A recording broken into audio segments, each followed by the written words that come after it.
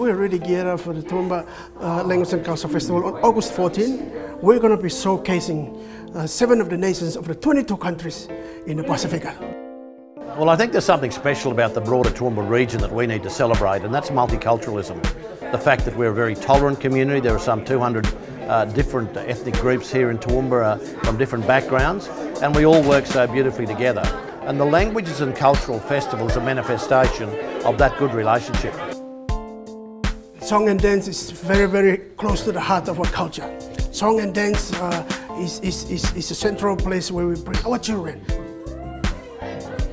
We are inviting everybody to come to Queen's Park. Come and see. Pencil in August 14. Don't forget, it's going to be an exciting day because we're just going to have a color of the Pacific.